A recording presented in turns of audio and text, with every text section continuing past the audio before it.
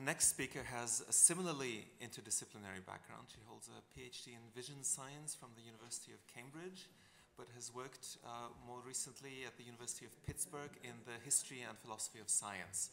And she's going to talk to us about color. Okay, so yeah, thanks everyone for coming today. And thank you for the Einstein Forum for inviting me here to speak about the history and philosophy of color. So I wrote a book on the topic which came out last year, and since then I've changed my mind about some of the things I wrote in the book. So here I'm going to be discussing some new work about the historical background to the philosophical problem of color.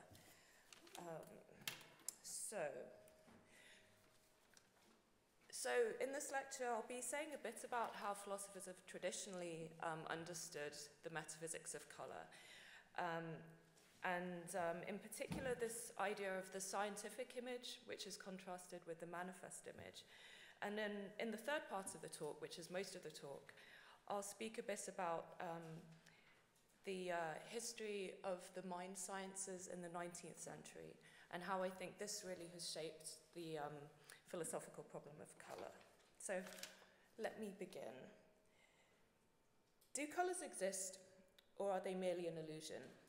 This is the typical useless philosophical question. Just like the questions, is there an external world? Does anything exist? Science, unlike philosophy, deals with tractable questions which have factual answers. Abstract philosophical speculation about what does and doesn't exist has been made redundant by the natural sciences. The physical sciences can tell us what is there in the world around us, whether properties like color exist. And the sciences of the mind, psychology and neuroscience, can inform us about when and under what conditions our senses lead us into the traps of illusion. End of story. If this really were the end of the story, we would have a very short lecture. As you must already be guessing, I don't believe what I just said, and I don't think you should either. There's a line of thought which says we should take the philosophical problem of color seriously because it gets to the heart of the metaphysical commitments of modern science as it emerged in the 17th century. The mathematical and mechanical worldview of modern physical sciences pushed color out of reality. Great physicists like Galileo and Newton created the problem of color. Therefore, science itself can't answer the questions about the reality of color. Okay, so Alfred North Whitehead was one early 20th century thinker who framed the problem in this way.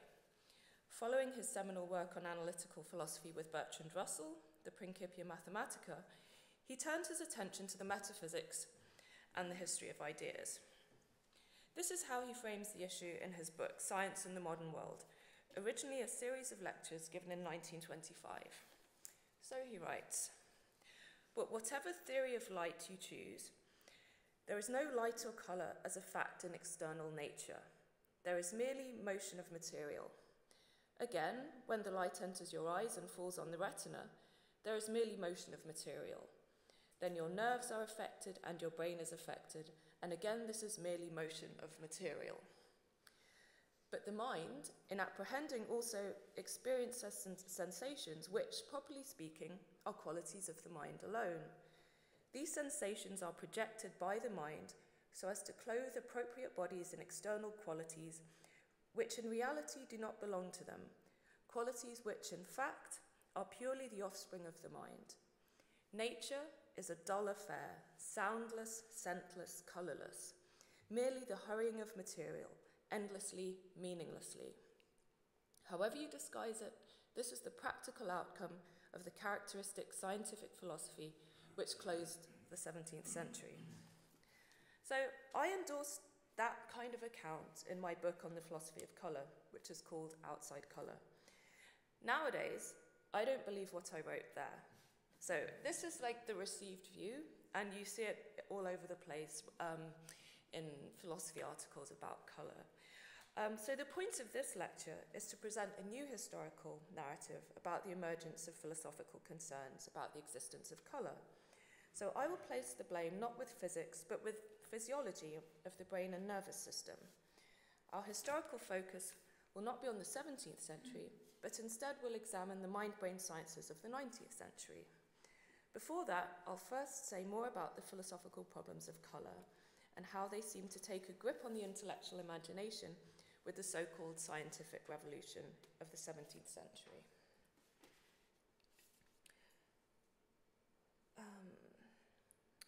So look around you and open your eyes. Open your ears. Attend to any smells and whatever tactile experiences you have. Physical reality appears to us full of things with sensory qualities. The red and black in my dress, the faint odour of the air you inhale, the peculiar accent in my voice. This is the manifest image. Here's a picture of the manifest image. In everyday life, your actions reveal your complete faith in the reality of the manifest world. Your life literally depends on the evidence of colours, smells, and tastes, that the chemicals in your food and drink are nutrients and not poisons. However, if we ask a chemist to analyse the constituents of what's on your plate, no report will be given of any of those qualities. Your food consists only of long chains of complex organic molecules, sprinkled with inorganic minerals and additives. Chemical analysis might be a more reliable way of detecting poisons in your food than the results of our senses, but it does take the pleasure out of eating. There's no inviting colours, no enticing scents, no delicious tastes. The scientific image of your meal is absolutely unlike the manifest one. So the mid-20th century American philosopher, Wilfrid Sellars, who was at the University of Pittsburgh, which is where I now work, he introduced this terminology of the clash of the manifest and scientific images. And he encouraged us to trace this back to the 17th century. So this is Wilfrid Sellars, and this is a picture of a pink ice cube, because this was his favourite example of an object which appears in the manifest image, but not in the scientific image.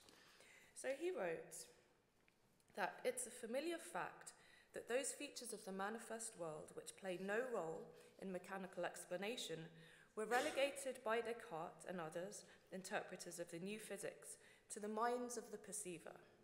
Colour, for example, was said to exist only in sensation.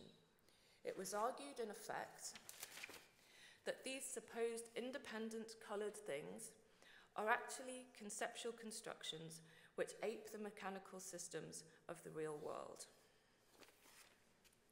So this is the familiar narrative. The rise of the mechanical view of nature, of which Descartes' natural philosophy is exemplary, rested on the distinction between primary and secondary qualities. The primary qualities are properties of bodies which can be measured and quantified, and which feature in mechanical explanations of things such as chemical reactions, collisions, and the propagation of light. These primary qualities are shape, motions, mass, texture, and they contrast with the secondary qualities, which are tactile sensations like heat, coolness, roughness, tastes, sounds, smells, colours. And all these secondary qualities are useless in mechanical explanation, and we can't have mathematical formulas which describe how cold something is, not in a literal way, in the way that the world appears to us. So the idea is that these secondary qualities are stripped from the external world of physics and given a new location in the subjective space of the mind. So it's interesting that Sellars introduces these views as a, in quotes, familiar fact, because this is not the account which we find in the 17th century authors themselves, and I'll say more about that in a moment. Yet it was the standard reconstruction of their views. So along with Whitehead's Science in the Modern World, other key texts here are Edwin Burtt's The Metaphysics of Modern Science, which first came out in 1924, and Husserl's Crisis of European Sciences, which was written in the 30s but published later, also has a familiar, also uses this kind of idea. So Lorraine Daston, in a paper from 1991, writing on Burtt's History of Science, notices this elegiac theme, she calls it, this sadness about these works. It's a sense of loss for the innocence of this pre-modern, pre-scientific worldview. So people like Burtt write that back in the Middle Ages, there was no reason to disown any naive belief in the reality of appearances of the senses. So for Burtt, there's this alignment between sensory experience and beliefs about reality. And the pre-modern world was hospitable, just as the modern scientific world is cold, colourless, and alienating. The primary and secondary quality distinction is not like any usual philosophical refinement. For people like Burtt, it was a tearing in the very fabric of reality. So here's an example. Burtt wrote that in the Middle Ages, the entire world of nature was held not only to exist for man's sake, but to be likewise immediately present and fully intelligible to his mind. So when you have this complete match between appearance and reality, it also makes the world much more comprehensible. This is the idea that Burtt has. So compelling as this narrative has been to many 20th and 21st century historians and philosophers, myself including when I wrote the book, it must now be scrutinized. And Daston argues quite convincingly that the epistemological anxieties which we associate with the primary-secondary quality distinction were simply not there in the early modern texts. So a popular misreading of the notion of secondary qualities is that they are purely mental. The English 17th century writers who popularized the primary-secondary distinction, John Locke and Robert Boyle, present it in the context of matter theory, not theory of mind.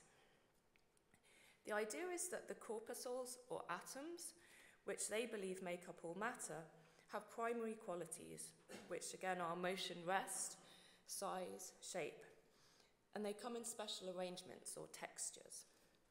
These primary qualities give matter the power or disposition to affect our sensory organs, our eyes, our nose, our ears, in special ways. At that time, but not now, it remained an open scientific possibility that there would be just one particular arrangement of primary physical qualities that could be associated with each specific shade of colour, such that the experience of green, for example, just presents a corresponding objective property to us. So imagine if there was a particular atom or texture of atoms which was green. So an interesting example comes in Robert Boyle's Experiments and Considerations Touching Colours, published in 1664, which reports an anecdote about a blind man from the Low Countries who is able to distinguish the colour of ribbons by using his sense of touch. Boyle entertains it as a possibility that the particular texture of corpuscles, or atoms, associated with black, white, yellow, etc., might be perceptible to this individual because his tactile sensitivity is more acute than sighted people's. So he thought there could just be a texture in all kinds of fabrics, which is just the texture of black. So even Descartes, who in his Meditations speaks negatively about the senses as confused and potentially deceptive, does tell us that there is a firm physical basis for colour experience. Colour sensations are caused by particular motions of the particles which make up light beams, which have a predictable effect on the motion of optic nerve fibres. Now, Locke does point out that it is inconceivable how particular kinds of primary qualities bear any relation to the sensory ideas that they cause in us. So he writes in the essay concerning human understanding that we are so far from knowing what figure, size, or motion of parts produce a yellow colour, a sweet taste, or a sharp sound, that we can by no means conceive how any size, figure, or motion of any particles can possibly produce in us the idea of any colour, taste, or sound whatsoever. There is no conceivable connection between one or the other. So the idea is that even if there is a particular texture of matter which is green, that doesn't explain why we perceive it as having this particular green quality. But Locke goes on to say that this is down to the arbitrary will and good pleasure of the wise architect. In other words, God has arranged the world such that we experience these primary qualities in these characteristic ways. And that's just part of his worldview, that God has made it that way. So this passage is quoted by a contemporary philosopher, Barry Stroud, in order to highlight the lack of what he calls, in quotes, a satisfying natural explanation of sensory experience. However, this opposition of naturalistic and theistic science, a science which brings God into the picture like this, itself only comes in with the 19th century. So we can't interpret Locke as pointing to what we would call an explanatory gap. The shift from mechanical to theistic explanation just wouldn't have stuck out for Locke in the same way that it does for us now. What we can say is that the innovators of mechanics and optics of the 17th century did sometimes make declarations which pose questions about the reality of colour. Descartes was one such thinker, Galileo and Newton were others. So here's a quotation from Newton, which you often see in pieces on the philosophy of colour, and he's discussing his famous prism experiments. He writes, "And if at any time I speak of light and rays as coloured or endued with colours, I would be understood to speak not philosophically and properly, but grossly and according to such conceptions as vulgar people in seeing all these experiments would be apt to frame. For the rays, to speak properly, are not coloured." But just as we read these passages as reflecting our own anxiety about the reality of colour, it doesn't mean that these anxieties were felt centuries ago in the same way. It's easy to see in the past a mirror of the present. It is in more recent, but actually less well-known history that we find a better likeness to ourselves. To put my new account in a nutshell, the problem of colour arises precisely when research is being directed at creating naturalistic explanations for mental phenomena, not only perceiving and sensing, but also thinking and willing. So we'll go on to talk about the 19th century thing. So in my alternative to the dominant narrative, I agree with Burtt, Whitehead and Husserl that the problem of colour comes to philosophical prominence with the birth of modern sciences. The difference is that I date the relevant birth 2 centuries after they do. The scientific developments crucial to the problem were ones happening in the life and mind sciences, physiology, biology, and psychology. And where physics has a role in the story, it's not with mathematical methods in general, but the discovery of the law of conservation of energy. I'll focus on 3 men whose thoughts are not forgotten, so people have mostly heard about these people, these individuals, but their writings aren't much read in philosophy. I'm speaking in Anglophone philosophy these days. So these are the synthetic philosopher and evolutionary theorist, Herbert Spencer, Thomas Henry Huxley, the comparative biologist and popularizer of evolutionary theory, often called Darwin's bulldog. Herbert Spencer, incidentally, invented the phrase survival of the fittest. So Darwin never talked of survival of the fittest, that was Herbert Spencer. So evolutionary theory was very important to how they saw the world. And also we have the Berlin-based neurophysiologist Emil du Bois Reymond. So he was well known, he's credited with discovering the action potential and showing that the electricity which operates in animals' nervous system is the same kind of electricity as you find in non-living systems. So he basically refuted vitalistic theories of how the brain and nervous system worked. So, needless to say, my selection is somewhat arbitrary.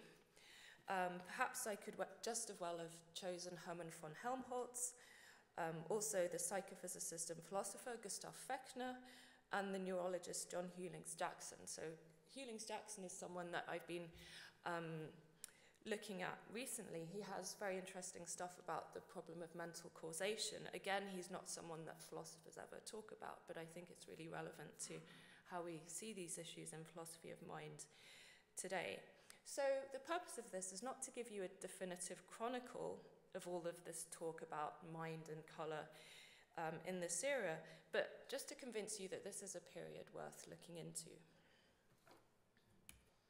So, Herbert Spencer. Now, you might have also heard of him for his social Darwinist defence of free market capitalism. But before that, back in 1855, and this was 4 years before The Origin of Species was published, he wrote his first major work, which was The Principles of Psychology. So this text is quite boring and long-winded to read now. It's more like metaphysics than anything that you'd see just a couple of decades later in experimental psychology and physiology. So there's no experiments in there. He's just coming up with all these ideas about the mind, which he connects to metaphysics, Kantian metaphysics, and also obscure people like Hamilton. But it's interesting that he brings up the primary and secondary quality distinction as part of the study of the mind. So in Spencer, the secondary qualities are rebranded as dynamical attributes. The important point is that these are in no way mental properties. They're entirely physical, but they have their origins in forces rather than the objects around us.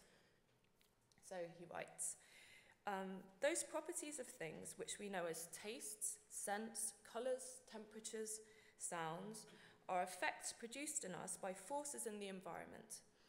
The subject undergoes a change of state determined in him by some external agency directly or indirectly proceeding from the object. In respect to all these so-called secondary attributes, the object is active and the subject is passive, or in other words, they are dynamical attributes. So you see what I mean about his long-winded writing. So I don't recommend that you read the whole book, it's quite boring. But these dynamical attributes do not present any distinct philosophical challenges. They are as easily known as any other physical attributes and can be fitted without trouble into a world picture which consists of matter and forces. So this is the key thing. He's not just thinking that there are atoms and corpuscles out there, but that the forces he describes make up a fundamental part of reality. So Spencer does not think of the primary properties, which he calls statical attributes, as in any way more objective than his secondary dynamical ones. In fact, the opposite. He argues that activity on the part of the perceiver is required for the perception of primary statical attributes, which are size, shape, and position in space for him. And this is because he says that we perceive those properties via the modality of touch. This is interesting. And this sense requires that we move our body. Like if I run my hand along the edge of this table, then I perceive the shape and the length of it, but I have to move in order to do that. So because I'm active in this process, my perception of the size and shape and length of the table is less objective for Spencer. So we see, even as late as the middle of the 19th century, colours were not taken to be unreal, and certainly not more subjective or mysterious than the primary properties. So, according to Lorraine Daston and Peter Gallison, and this is from their 2007 book, Objectivity, they say a change occurs so that, and to quote, by the late 19th century, colour had become a paradigmatic example of private incommunicable subjectivity. Their explanation for this shift is that it comes about with the experimental psychology and physiology of colour experience. So they talk a lot about Goethe's Zur Farbenlehre, which was published in 1810, and his distinction between subjective colour effects and objective ones. So subjective effects originate in the eye, and objective ones are due to external light sources. The subjective effects come under increasing scrutiny of scientists, so people like Helmholtz, Perquignet, and Hering. And also colour blindness and other kinds of variation in colour perception are increasingly recognised and studied. So one thing they talk about is that before this era, people didn't really pay attention to colour blindness. I mean, colourblind people must have been around because it's quite a common thing, but it wasn't really discussed by scientists. So there's the sudden realization that there's a lot of variability in how people perceive the colours in the world, and this becomes a topic for research. So the idea is that colours pass from being anchored in objective physical stimuli to being thought of as subjective effects of nervous stimulation, literally there in the eye of the beholder. Thus, the location of colour in the scientific image has been moved from the objective domain of physics to the subjective one of psychophysiology. That is not to say that this placed colour in the scientific backwater. On the contrary, physiology was a high-profile, high-technology discipline at the time, and discussion of it attracted lots of popular attention. So, T.H. Huxley was one of the most influential popularizers of the new biological sciences. He himself was a comparative zoologist, geologist, essayist, and polemicist. His delineation of naturalistic as opposed to theistic science shaped the conception of science still employed in the English-speaking world. While Huxley did not perform neurophysiological experiments himself, the findings of others influenced him deeply in his writings on explanations of the mind. And these, in turn, had a lasting impact on the philosophy of mind via the discussion of William James and others. In the last 3 decades of the 19th century, the paradigm for research in neurophysiology was reductionist and mechanist. These two aspects are given full voice in Huxley's writing on the topic. Firstly, like Du Bois Reymond, who we'll be talking about in a moment, Huxley is convinced of the unique power of reductive explanation. By this I mean the reliance of decomposition of a chemical compound or a biological system into its simpler constituents, and accounting for the properties and behaviour of the whole in terms of the powers and actions of the parts. So, and this is a quotation, Huxley writes, "We live in the hope and in the faith that by the advance of molecular physics, we shall by and by be able to see our way as clearly from the constituents of water to the properties of water as we are now able to deduce the operations of a watch from the form of its parts and the manner in which they are put together." So observe here the connection between reductive and mechanistic explanation. The prime example of a clear reductive understanding is the knowledge we can have of a man-made mechanism, a watch, by seeing how its parts work together. So Huxley called physiology the mechanical engineering of living machines. Writing at a time in which steam power had been the engine of unprecedented material changes, it shouldn't surprise us that steam engines, alongside the clockwork marvels of the Enlightenment, are the go-to technologies to which he compares the biological machines studied by physiologists. So he often compares a horse to a steam engine, and as he writes, "A living body is a machine by which energy is transformed in the same sense as a steam machine is so, and all its movements, molar and molecular, are to be accounted for by the energy which is supplied to it." So he's referring to the law of conservation of energy, so understanding all physical systems in terms of the transfer of different kinds of energies.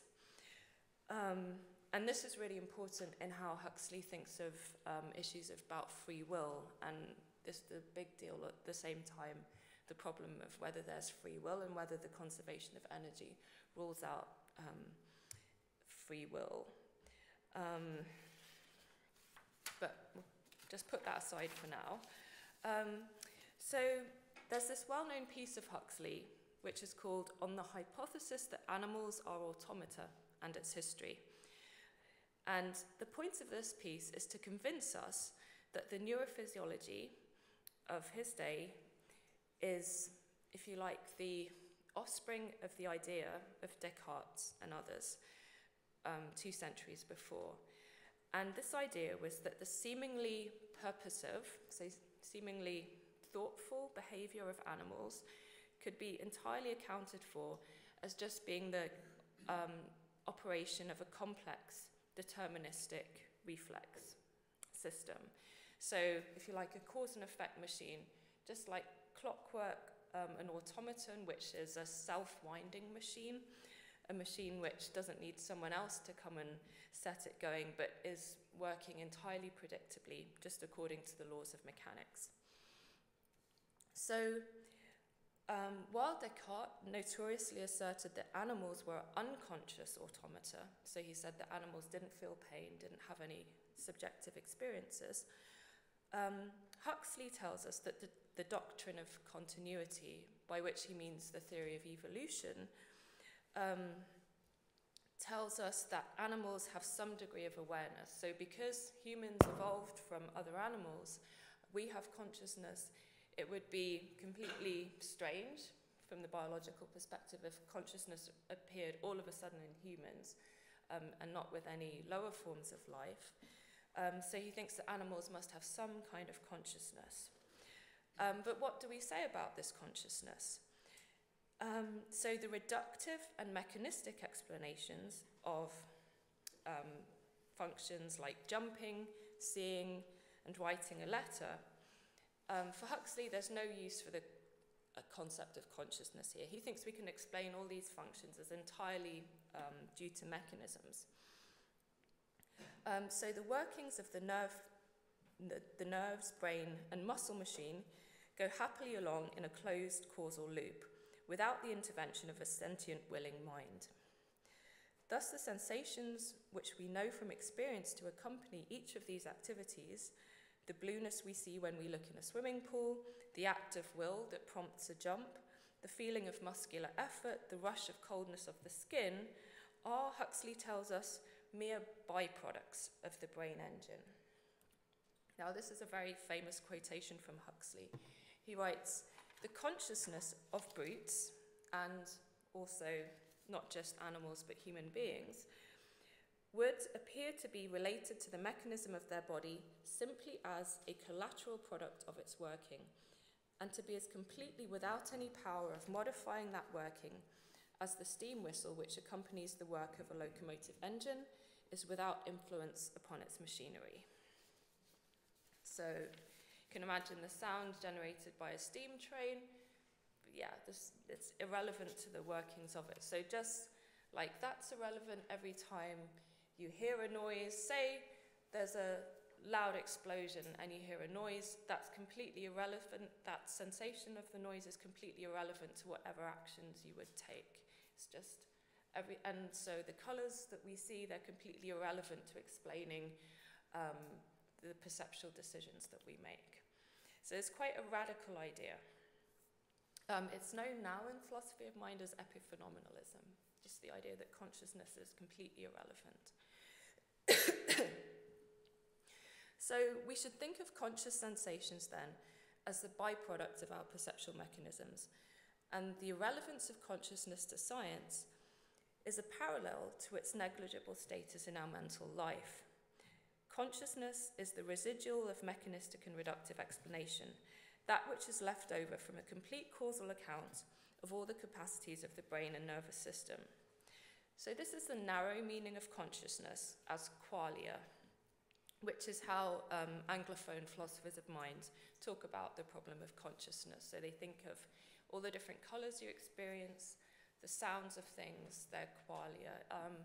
If you know Thomas Nagel's famous paper, What It's Like to Be a Bat, he says that animals with echolocation, so that navigate by using echolocation like bats do, they must have a whole range of sensations, qualia, which are completely alien to humans because we don't have that sensory modality. And he says there's this problem which science can't understand because we just can't imagine what it's like to be a bat.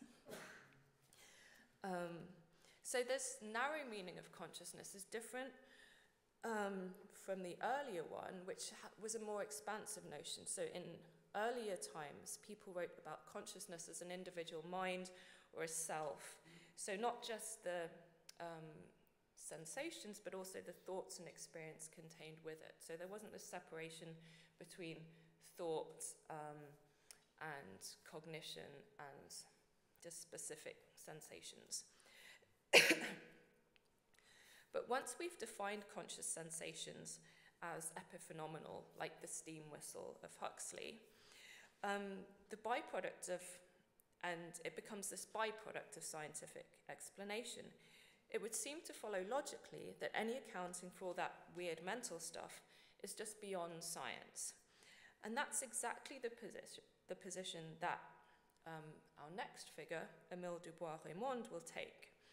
But strangely enough, his account invited hostility and controversy. And what strikes me now reading this is that so much of what people are doing in philosophy of mind today is really dealing with the issues that were laid out by people like Huxley and du Bois Reymond. But if you read like philosophy of mind textbooks, you always hear about Descartes and Leibniz, but you don't hear about these particular debates which occurred later on.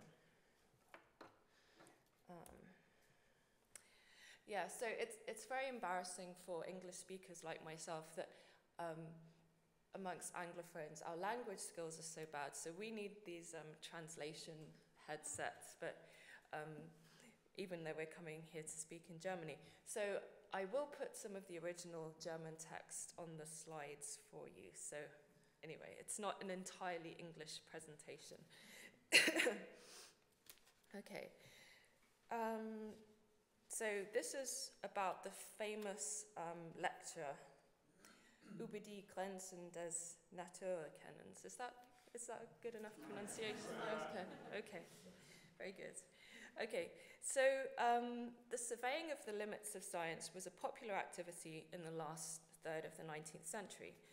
In Britain, Huxley and the people that he was arguing with in the church often debated this. Also, James Clerk Maxwell, who himself had done research on colour, he was an evangelical Christian, so he was very much a believer in the possibility of theistic science, and he was arguing with people like Huxley over the role of theistic explanation and the limits of natural scientific understanding. So there's an interesting book on this topic by Stanley. It's called Huxley's Church and Maxwell's Demon. So if you're interested in this topic, I recommend that. Anyway, but one of the most famous interventions here is Emil du Bois Reymond's public lecture of 1872 on the limits of our knowledge of nature. And so the final word of this lecture is his ignorabimus, we shall not know. And this is now quite a standard phrase. It's even has its own Wikipedia page, this one word. So that's good. So the thing that we will never know or understand is the relationship between mind and body. So how the buzz of electrical activity in our brains gives rise to emotions, sensations, and all of our conscious experience. So he writes, astronomical knowledge of the brain, the highest grade of knowledge we can expect ever to have, discloses to us nothing but matter in motion, but we cannot, by means of any imaginable movement of material particles, bridge over the chasm between the conscious and the unconscious. So this is a really nice expression of what philosophers of mind today call the explanatory gap. And this is this gap between natural sciences and the understanding of mental experiences. So why does he think consciousness is so utterly inexplicable? To answer this question, we must examine his own notions of scientific explanation. As with Huxley, the ideas of reductionism and mechanism are predominant, and he gives them the particular embodiment with this Laplacian demon. So Laplace's demon is a superhuman intelligence who knows all the positions of the atoms that make up the universe. He has complete knowledge of the laws of nature that govern the interaction of atoms, and whose mind has the computational power to calculate how the configurations of all these atoms will evolve to predict the state of the world at any point in the future. And this Laplacian demon can also rewind the calculations to work out every event that happened in the past. So the Laplacian demon is the embodiment of the ambitions of reductionistic and mechanistic science, because to say that the future of the whole world can be predicted by such calculations is to say that everything that is to happen occurs because of the smallest constitutions of matter. So that's the reductionist idea. Everything just boils down to the very tiniest components. And the mechanistic idea that everything happens because of the clockwork-like interactions between these tiny parts. So on this conception of science, the limits of what a near-divine Laplacian mind may know are the boundaries of all possible future science. So no matter how advanced science becomes, how completely sophisticated in a way that du Bois Reymond could never imagine, he says that this Laplace's demon sets the limits of science. If this demon could not understand consciousness, then science will never understand consciousness. So, thus, du Bois Reymond describes how the explanation of how subjective experience arises in the brain is excluded from the comprehension of the Laplacian mind. So, I'll read the English. You can tell me if it's a good translation. So, what conceivable connections subsist between definite movements of definite atoms in my brain, on the one hand, and on the other hand, such, for me, primordial, indefinable, undeniable facts as these? I feel pain or pleasure, I experience a sweet taste, or smell a rose, or hear an organ, or see something red. So I highlight the red just to show that the problem of colour is linked to all of these problems of consciousness. And he says, it's absolutely and forever inconceivable that a number of carbon, hydrogen, nitrogen, oxygen atoms should not be indifferent as to their own position and motion, past, present, or future. So in other words, if we just think about the constituents of the universe in terms of atoms, an individual atom doesn't care about anything that happens to it. It's just a lump of material. So how come when we put all of these atoms together, they have a point of view, they have feelings, they care about what happens, just as you care about what happens in your own life? This is really, really surprising from this reductionist point of view. Now, remember that for Locke, he noted that there was this dissimilarity between the external causes and our experience of colour. So not just that, so he thought that there might be just one particular texture of matter which could be perceived as green, but he said, well, I can't explain why it will look green to you. But he said, God's wisdom has made it so. So he just appealed to God's wisdom, even though for him it was inconceivable that certain arrangements of matter would look to us in particular ways. But someone like du Bois Reymond is a naturalistic science, so it's part of his philosophy of science that God is excluded from explanations of in science. So you can't appeal to the divine order. you just have this inexplicable fact. So also, what makes this problem particularly acute in this context is that through the work of Helmholtz and others on trichromacy, on the variation of colour vision, colours came to be seen more as subjective than objective phenomena. So before we could think of colours as a question of physics, so what arrangements of matter is the fundamental nature of green. And then people realised that actually the way that we perceive colour is very much to do with our individual psychology. And so the explanation has to come from the sciences of the brain. And so there's this problem of how subjective sensations arise inexplicably from the matter of the brain. And neurophysiology just gives us no clue as to how that happens. So the philosophical problem of colour has now been sewn up with the problem of the relationship between mind and brain. And they're both in this explanatory gap.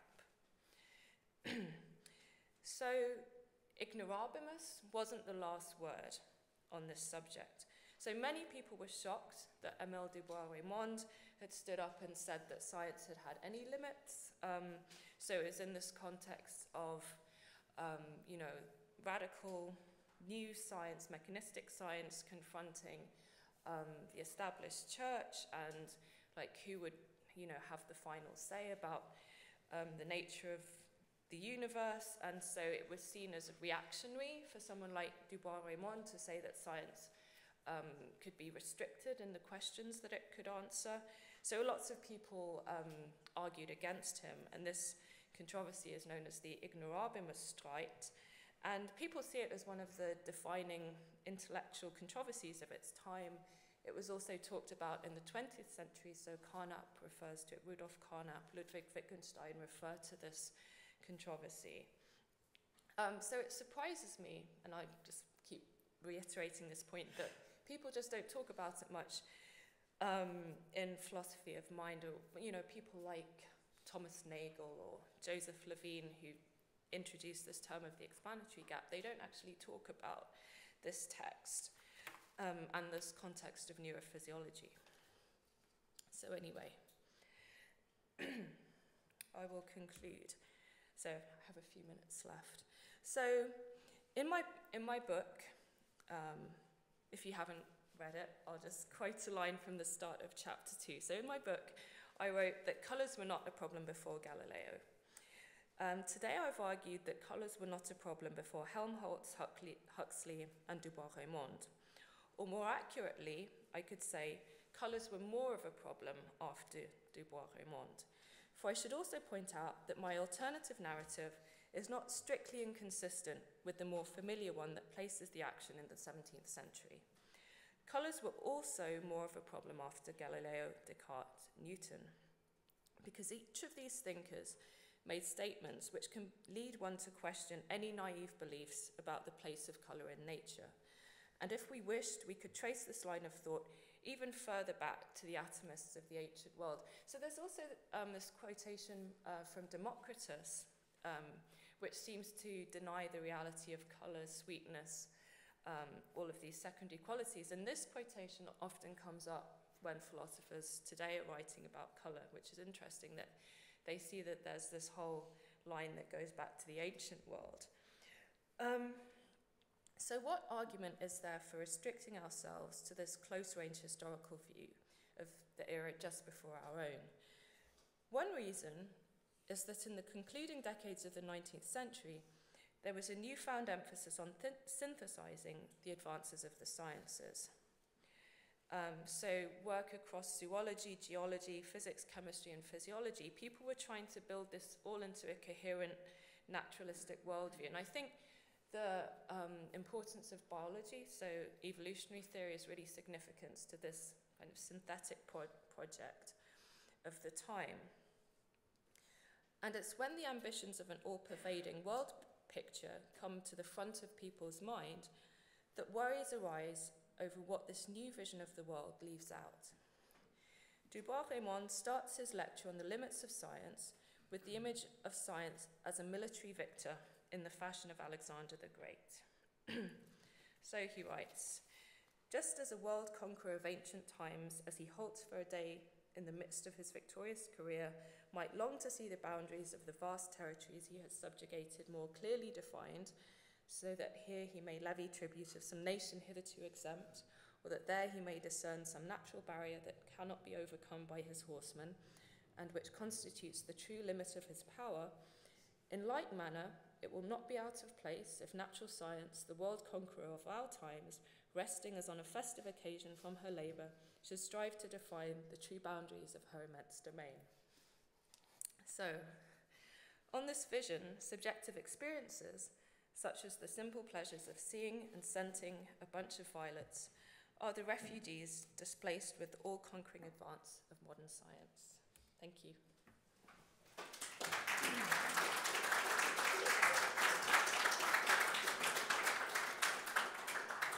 Thank you, Mazviita, for a fascinating talk and also for keeping it relatively concise, leaving us quite a bit of time for discussion.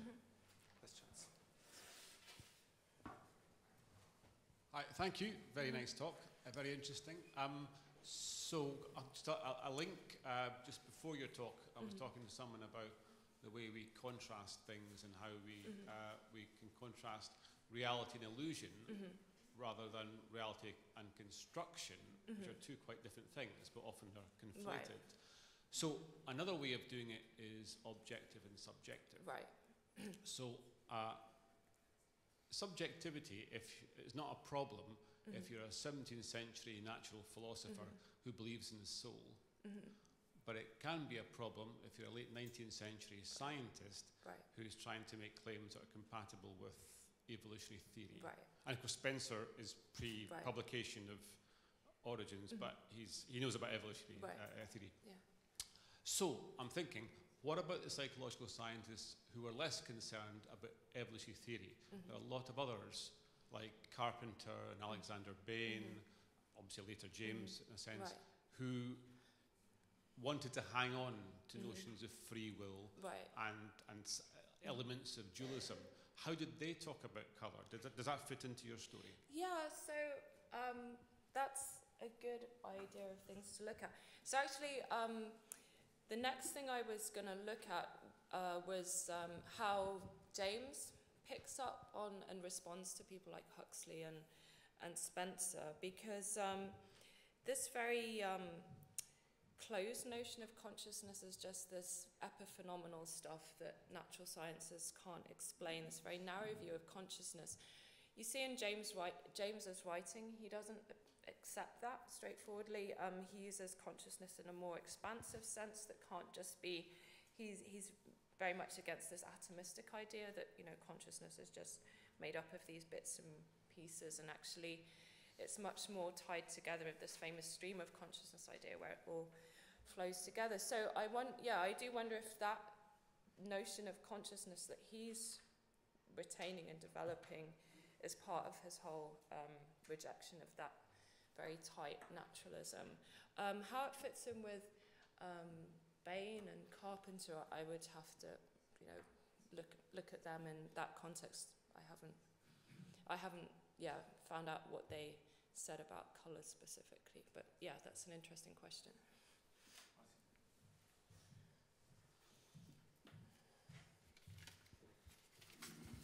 Thank you for your talk. Just a brief question born out of complete ignorance.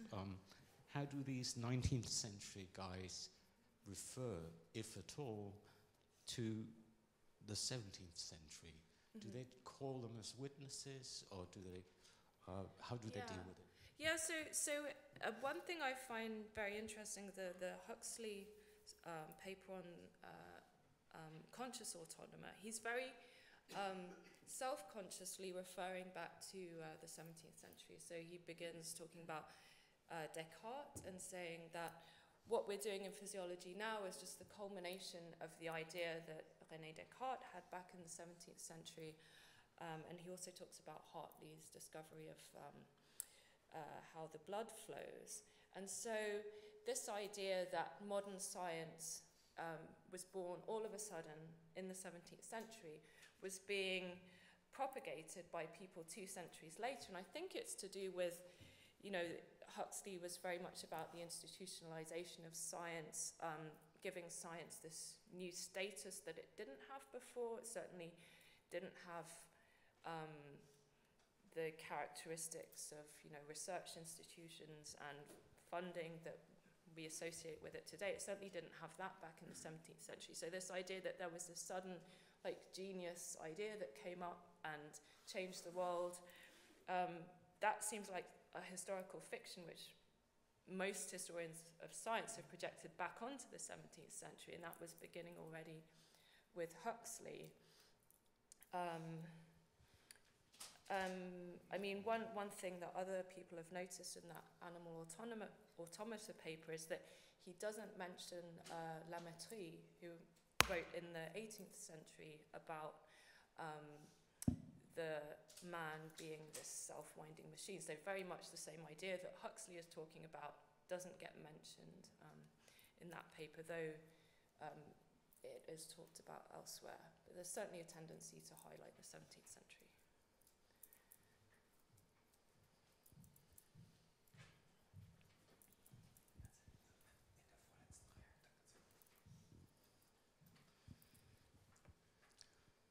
Well, thanks for your talk. And as we are in Germany and dealing with color theory, Goethe is around. So the interesting thing is that Goethe came across the problem of color blindness. And so he and Schiller went out to find somebody being colorblind. And they found a person that couldn't see blue. And they asked their friend Angelika Kaufmann to paint a landscape without blue. And she did. And this image was printed in the editions of Goethe's Color 3, and that was possible only because lithography had been invented meanwhile, so you could have scientific illustrations showing color, which you hadn't before in the 17th century, for instance. You have all these black and white copper prints showing, for instance, camera obscura, although everybody knew that inside of a camera obscura you have a colorful image of the outside world, a moving colorful image. Nevertheless, it was shown in black and white all the time. So color comes into scientific illustrations in the 19th century only. And I think there is somehow interesting interplay of these illustrations in. Yeah, I hadn't thought about that, but yeah, that certainly makes sense that the new ways of thinking about color scientifically would be reinforced and shaped by, you know, the means that people had to communicate, you know, through publication, how they were thinking about these phenomena.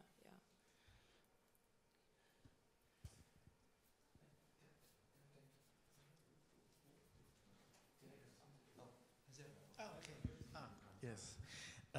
Just a little remark. There were 2 sentences about echolocation, and you said that it is not belonging to the curriculum of human senses. Now, I think it's evident that blind people use that sense. And, well, do you see a chance that the 5th or 6th sense schema that exists in Occidental philosophy can be innovated to a 7th or 8th? So I spoke too hastily when I mentioned that example. So Thomas Nagel, it's a paper from back in the 70s. He just states as a fact that humans lack this modality, and then certainly it's been talked about much more since then that everyone can to some extent get a sense of the space around them from how sounds are reflected from walls. And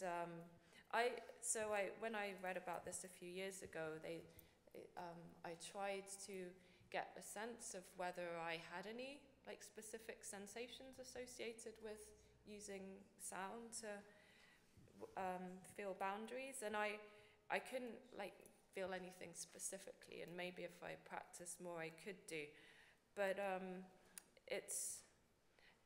I think one of the things about thinking of the senses as only 5 is then it's a very small number, and then you think, well, for each of those modalities there's probably only a small number of sensations that we could associate with them, and so you think that everything that we experience as conscious qualia, maybe there's just like 100 different sensations, 100 different qualia, and maybe we could work out how the brain generates those 100, and you know, we'd have all of the neural correlates of consciousness. But actually, when you expand the number of senses to include the different ways that we use different modalities, so how we use sound to get a sense of space, like in echolocation, then everything that we are trying to explain in terms of qualia becomes much more complicated as well.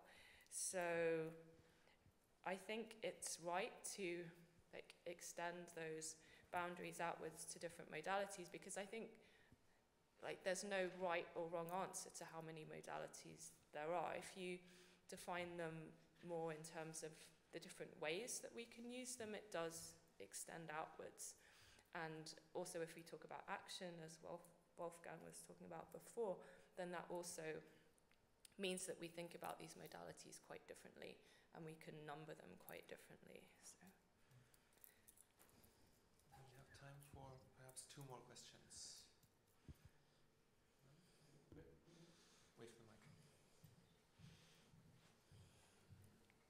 mic. As we have spare time, I wanted to comment on that, because that's kind of an experimental approach. I mean, people start to follow, like Kevin O'Regan and other people, to induce new senses, in a sense, like a sense of like a vibrating bell that tells you where north is and stuff like that, and see whether these experimentally induced senses develop a kind of qualia type of experience, because that's in a sense easier experimentally, because you don't build on top of a sense that already exists, but you try to create a new sense that doesn't exist in humans. And I think that's a very exciting experimental approach, because then you essentially know that everyone is stimulated the same way, and you have experimental control. So I think that's a very interesting approach to that. But that was just a comment to the 6th, 7th, and so on sense. Yeah, I mean, when they're using these kinds of experiments, so they're using touch reception to begin with, but then you're getting information about the world which is quite different from you normally would from touch. So yeah, it's a very interesting question, like how you actually experience that subjectively. I don't know. That's something I would like to try. Right here, right now. Right, if there are no more questions, then let us thank Mazviita Chirimuuta again for her talk. Thank you.